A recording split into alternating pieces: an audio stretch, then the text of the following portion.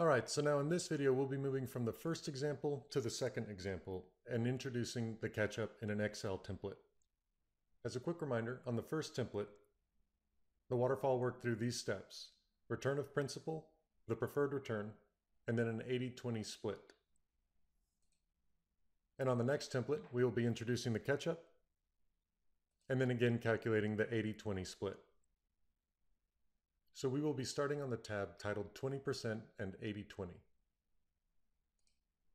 Now on this tab, everything through the first distribution is identical to the process that we went through on the tab titled 80-20 previously.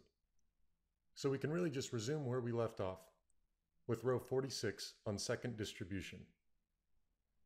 And what we're saying here is that now the GP is entitled to 20% of all distributions made up to this point, including this step.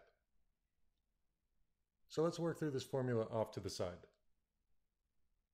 As we just illustrated, the sum of all cash flows distributed, including the return of principal, the preferred return, and the catch-up, is equivalent to the sum of cash flows included in the distribution for the return of principal and the preferred return, divided by 80%. And since for the second distribution, we only want to know the value of the catch-up, you simply subtract the return of principal and the preferred return from this value.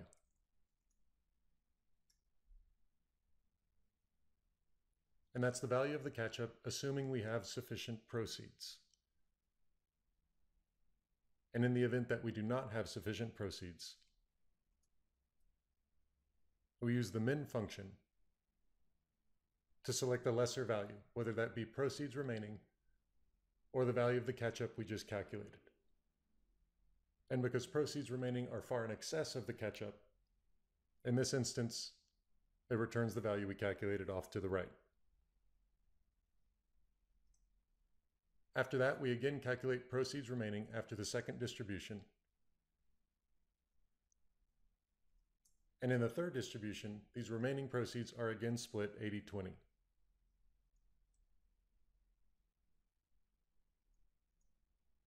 And then finally below, under grand total proceeds, we sum the distributions to the GP, including the catch-up and the 20% split after the catch-up,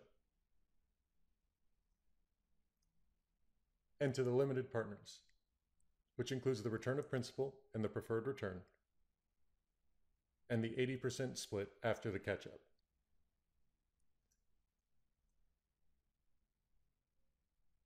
And then again at the bottom, you'll see that our proceeds in row 9 are equal to our total proceeds in row 62. And the nice thing about this distribution waterfall as an educational example is that so long as there are sufficient proceeds to work past the second distribution, the total split between the GP and LP will work out perfectly to 20% and 80%, which makes it pretty easy to check your math. All right, guys. We have one more minor tweak before this video series concludes. But at this point we have a fully functional waterfall. It's just a little bit more favorable to the GP than what might otherwise be expected. And I'll explain why that is in the next example.